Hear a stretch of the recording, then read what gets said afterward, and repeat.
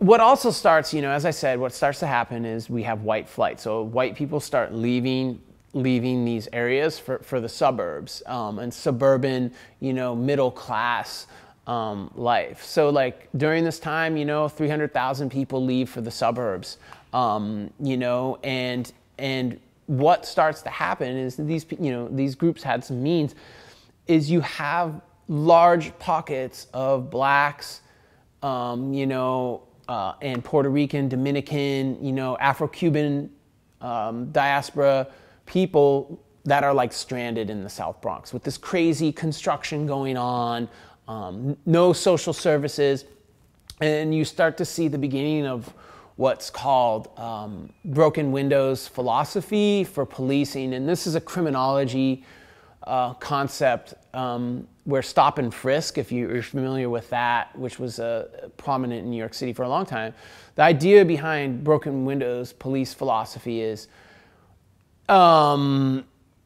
efforts to curb crime, like misdemeanor crimes or nonviolent crimes, like graffiti, vandalism, selling loose cigarettes, whatever it is, right?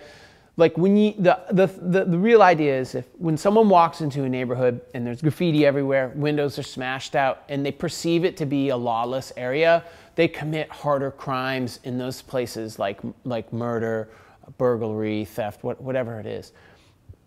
So this police concept or this criminology concept is if you can punish heavily the graffiti writers, the vandals, etc., that you'll curb hard crime. And it's actually, there's no proof that it actually has ever worked. And so that's kind of an important you know, concept to know also for the test.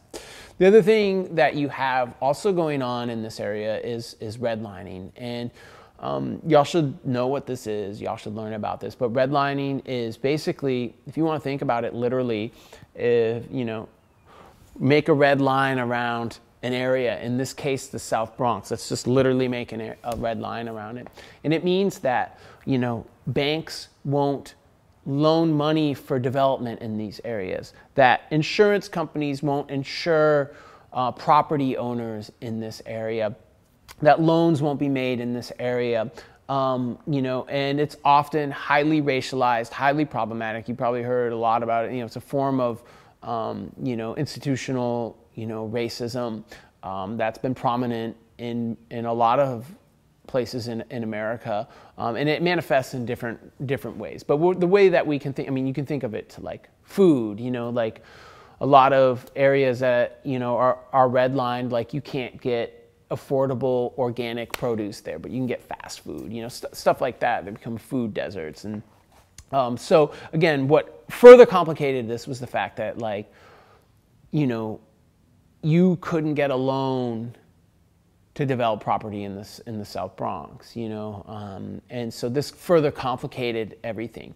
Now, what also added to this all was how the media dealt with it, how they sensationalized it, how they focused on the violence, how they, you know, they focused on the fires. They didn't focus on the good that was going on. So this is, if you can just kind of imagine, again, this is, you know, 50 years ago or so, 60 years ago, which is a long time, but you just think about New York City that you know and see now, and how different it is than like this really just sort of like sad in many ways place in terms of like if you were to see it as an outsider looking in. But there was a lot of love there. There was a lot of people who loved it there, and loved the diversity of it, despite you know, everything that was going on, and how the chips were stacked against them in so many ways. But